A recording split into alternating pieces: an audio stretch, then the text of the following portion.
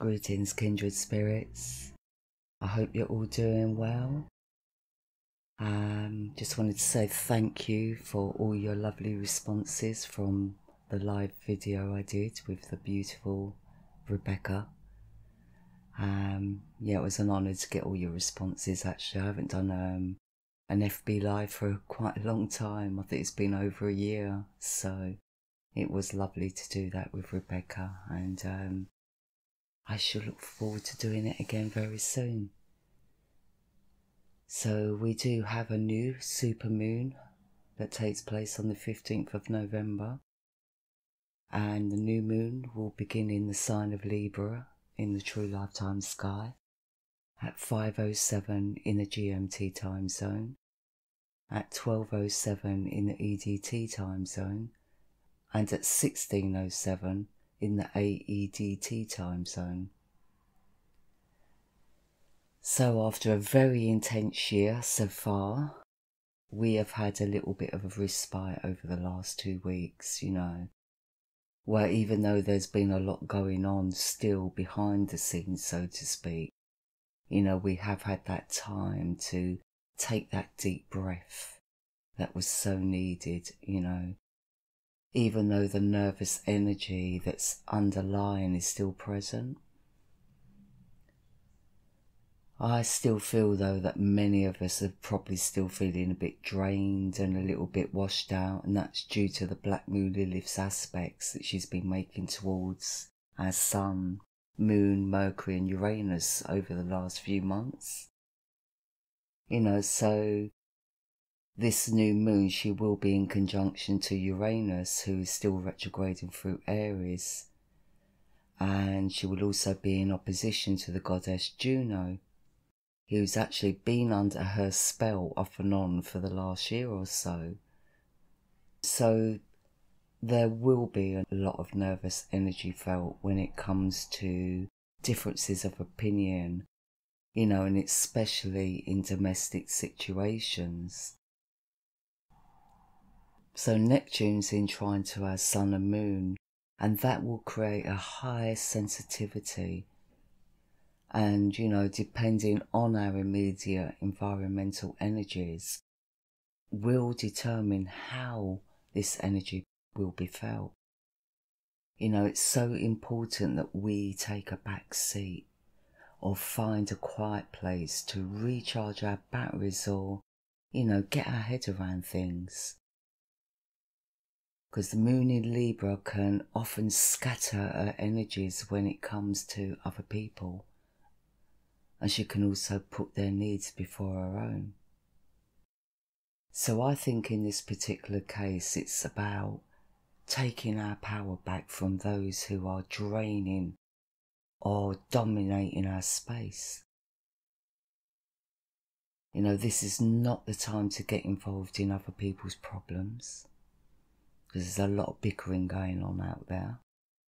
Because the energies will be too heavy and dense, and that can take its toll on our nervous systems, which affect our bodies or our mentality or our emotions even, depending on our own natal chart. So this can also be relative to our environmental vibration as well, and what the collective are feeling on the whole. So we are going to be picking up on a lot, especially if we're empathic, since the moon's nodes are in square to Neptune as well. It's just emphasizing that. So again, whether it's collectively or personally, it's a time to take time out. And I've been saying it for a few months, but it's becoming more apparent now because it's beginning to affect people on a much deeper level. So the T-square between the moon's nodes and Neptune will be ongoing right throughout the rest of this year, going into 2021. We've got to remember at present, Neptune's still retrograding for Aquarius, and that's really off-planet energy, and we've been going through that for the last God knows how many years since Neptune entered into Aquarius. It's created a lot of mental health issues out there as well. Aquarius rules the 13th house, the house of the hidden, institutions, hospitals, prisons, etc. So Neptune can also take us off planet in the respect of fantasy as well, where we're not in the real world. So that's good for people that are clairvoyant or people that are creative or artistic, because that's where the inspiration comes from. But if we're idling with that energy and not using it effectively, it can be bad for us. So, it's also important that we make sure that we're eating a proper diet as well. Getting fresh air and plenty of exercise, because there will be a tendency to take our own bodies for granted. Our psychic energy, like I said, will be highly sensitive, so we must keep ourselves on a positive level and avoid addictive behaviour or toxic environments. And I know it's hard for some that feel trapped in that situation, but if you could find the time to move away from it and get your head around it, then you can come to clear decisions a bit later on. I wouldn't say the moon in Libra is a time to come up with conclusions or answers, but it is a time to weigh up the pros and cons, or what we can do or what we can't do. We strategize, make a plan. The moon's making good aspects to Saturn, so that's good for strategizing.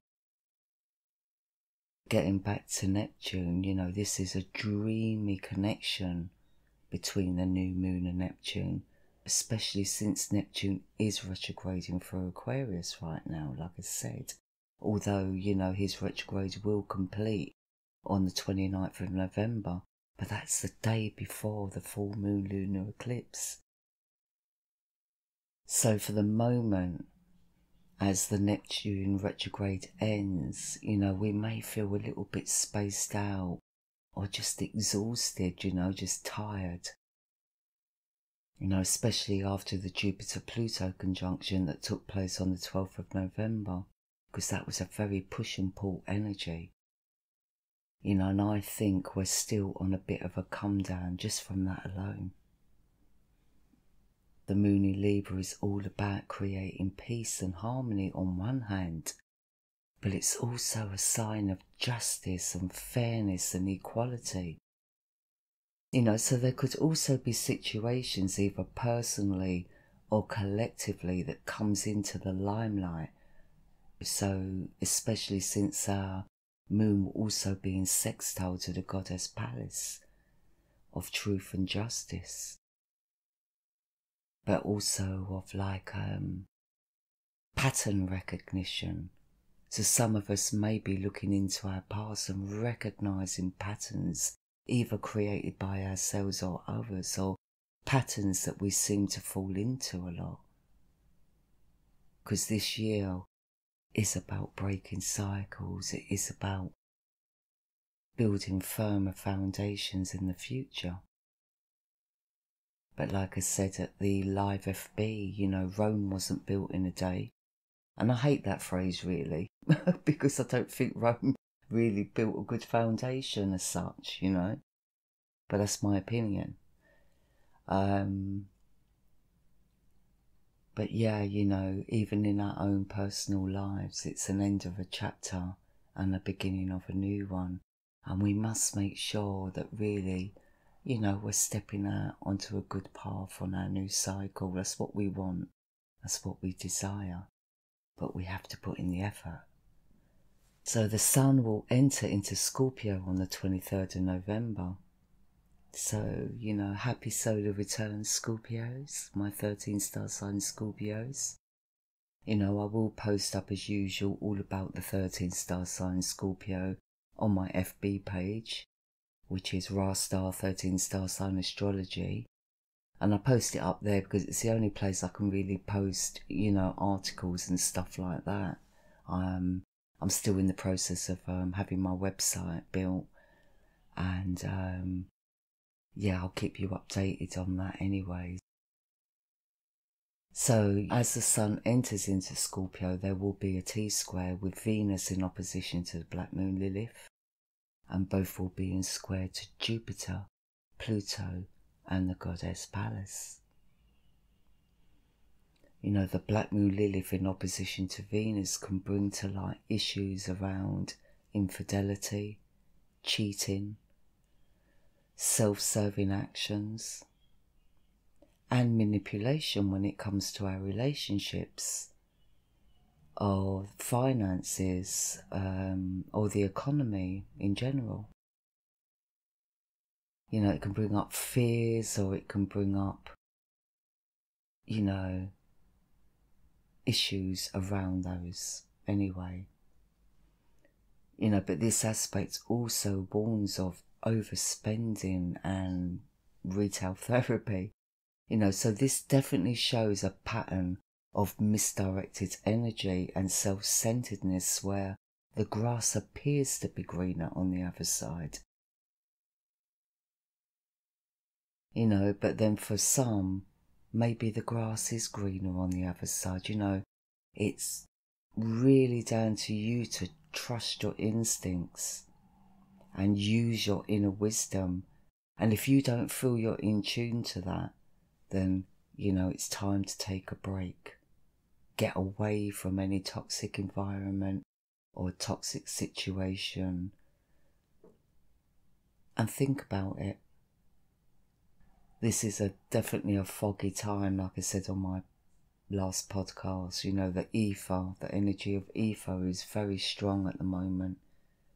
So, you know, for some it's a bit of a haze, or maybe we're overthinking things, you know, at times, or maybe fearful in taking that step forward because, you know, sometimes it's better the devil you know. So I would say, you know, keep on top of your diet, meditate, pray, chant, you know, create whatever your thing. Because it's not a time to idle away the time as such, you know. Yeah, have those moments to space out. Have those moments to fantasize even. But just know that being active will serve you better. But being active in a peaceful environment, doing something you love.